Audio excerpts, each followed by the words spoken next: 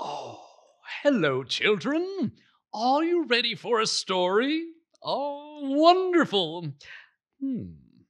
Yoo-hoo!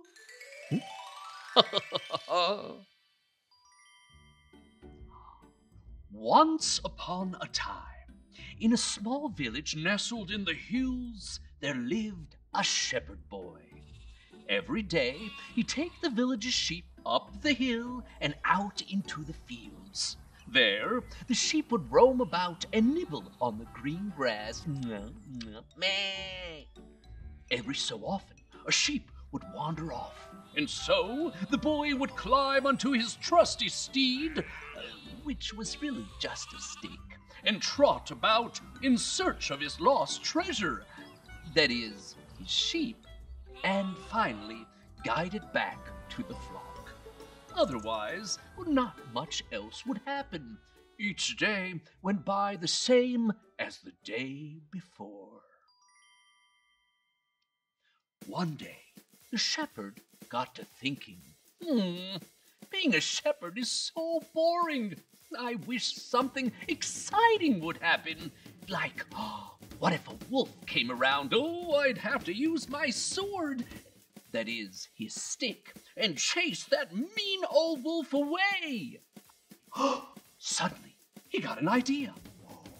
What if I fooled the villagers into thinking that there was a wolf? They'd all come running. Now that would be a sight to see. Why not? I'll do it. And so the boy cried out, "Wolf! Wolf!" In no time at all, the boy could see the villagers scrambling to find sticks and stones, and they quickly came racing up the hill. "Where's the wolf?" they called out. Sorry. It was just a crow in the bushes." The villagers sighed with relief and returned to the village. Once they were far enough, the boy burst out laughing. "That was great! Now that is what I call fun!" And so, the boy spent the rest of the afternoon giggling and proud of how he had fooled the entire village. The following day, the boy was counting how many times one of the sheep had been chewing on one mouthful of grass. 152. 153. Boring. Suddenly, he had an idea. Actually, it was the same idea as the day before. "Wolf! Wolf!" Once again, the villagers ran up the hill. "Where is it? Where's the wolf?" Well, it was just the wind. The villagers now seemed a bit irritated. But to the boy, it was just a game. The next day, the boy was up to his tricks again. "Wolf! Wolf!"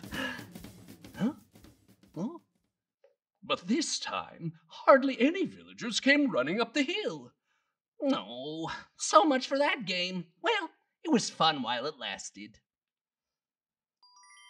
Later that day, the boy was lying on the ground, looking up and imagining the clouds to be fire-breathing dragons, when suddenly he heard something in the bushes. He sat up and looked around.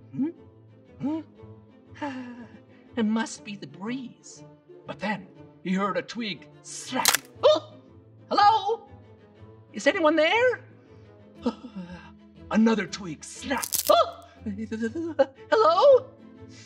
Then, all at once, the sheep lifted their heads and sniffed the air. Meh.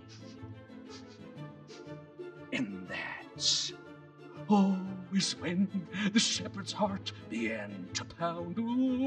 He slowly stood up and held his stick tightly, and then he saw him. A big, gray wolf. His hungry eyes were glowing.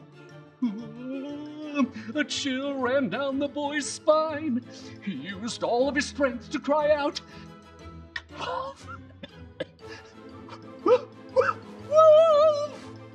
But no one came.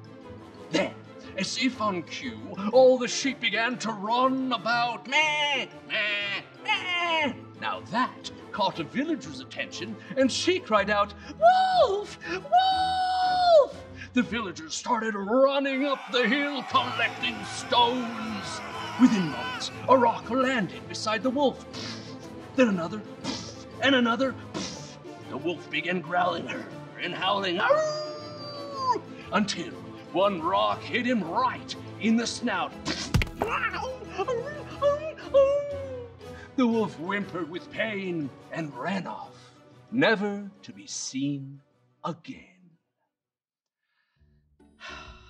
The shepherd boy had learned some very important lessons that day, and from then on, he enjoyed the peaceful time he spent with his beloved sheep. The end. Come on now, it's time to go to sleep. He doesn't want to go to sleep. He's so full of stories. He has so much energy. Shh, shh, time to sleep. You too. Good night.